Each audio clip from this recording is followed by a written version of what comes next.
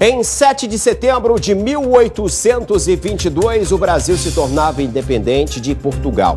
Hoje, mais de 5.000 pessoas participaram de um desfile lá em Itaúna para comemorar a data. Nossa equipe também acordou cedo, feriadão, pegou a estrada e foi até lá para registrar, e a gente vai ver agora.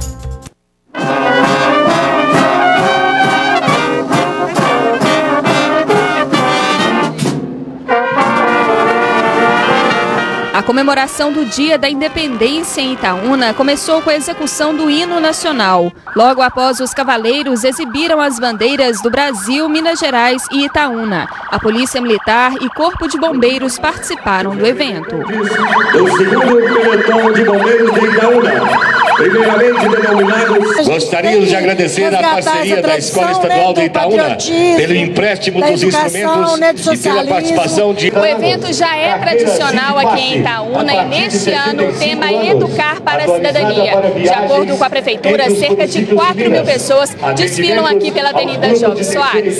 Acho que o caminho é a educação.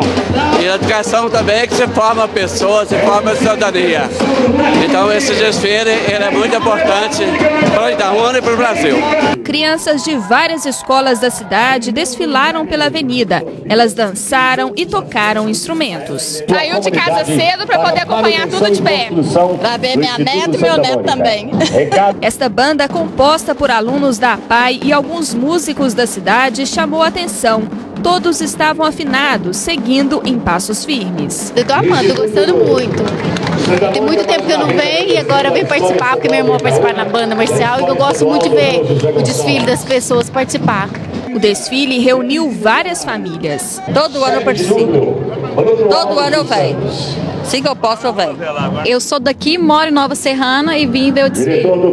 Tá gostando? Muito. Ainda mais na companhia da minha tia, dos meus parentes. E mesmo em um momento descontraído e de festa, a população espera por mudanças. O governo também tem que ajudar a parte dele e a nossa tem que fazer a nossa parte também. Todo cidadão está fazendo a sua parte para ser um país melhor.